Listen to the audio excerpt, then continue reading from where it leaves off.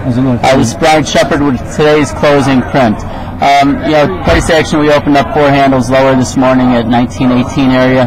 We traded an early low of 1916.80, and the bitch grinded all the way up and twerked its way up to 1927, even a new all-time record high. One after another, day after day after day, the same stuff. After peaking up there, the market traded sideways. We had the beige book come out, all that stuff's all over the news.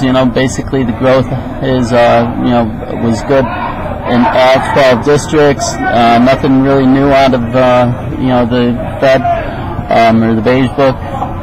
Tomorrow we all know we have Draghi speaking, and, we've been writing in the recap that, all things Apple, there's some interesting correlations between that. If you get a chance, look at today's market recap. All things Apple and all things Draghi tomorrow. This is Rich Canleone, and he's going to pick it up from here. Have a great night.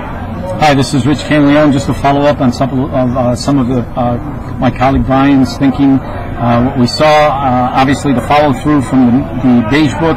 Good stuff out of the beige book. Labor market's good. Prices, pressures contained. All that good stuff. Bank lending even increased. So the market's poised to go on to a new high. You saw the volume in the pit, actually about just shy of 4,000. The volume on the screen, somewhat lackluster on the screen. We anticipated to be a little bit more than 1.5 mil, not quite there. But obviously the wait and see is some of the money managers out there are waiting to get a real grasp on things by the Bank of England meeting tomorrow and the ECB meeting tomorrow, which should also be positive. Rich Canleone signing off. Thank you. We should mention that the imbalance was start out small to the buy, about 500 million to the buy by going into the close.